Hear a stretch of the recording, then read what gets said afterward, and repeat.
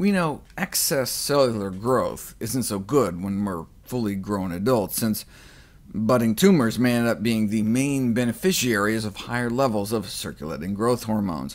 But in some circumstances, a little extra growth is sought after, particularly for men in this culture, though not exclusively. The growth hormone IGF-1 is the reason some dogs look like this, and others like this. But what about those who strive to be the big dog? Yes, lower circulating levels of IGF in vegans lowers cancer risk, but might that interfere with their accumulation of muscle mass? There certainly are lots of plant-based bodybuilders, but maybe they're the exception. To look like this, does one have to risk looking like this? True or false? Lower IGF-1 levels in vegans likely interferes with muscle accumulation. Is this fact, or is this fiction?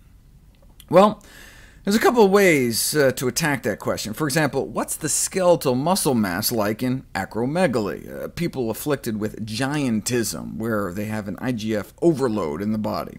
If IGF bulks up muscle, you'd think they'd be muscle-bound, but no, they don't have any more muscle on average than anyone else. What if you inject people with IGF-1? They injected women for a year and found no increase in lean body mass or grip, bench, or leg press strength. What about men? Basically, same thing.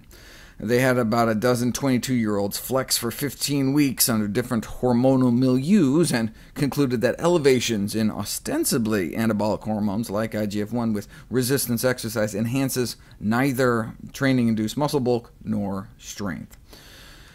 Thus it seems that, outside of genetically engineered mice, or a cell culture dish, or other animal models, that the search for the true role of the growth potential of IGF-1 in adult muscle growth is a vain one. So although it's never been directly tested, probably fiction. Dr. Michael Greger has written an amazing book, which is a New York Times bestseller, How Not to Die. The link to buy this book can be found below within the description box, along with any other complementing links that run alongside this video. Thank you so much for watching. If you liked the video, give it a thumbs up, leave a comment below, and subscribe for more upcoming videos.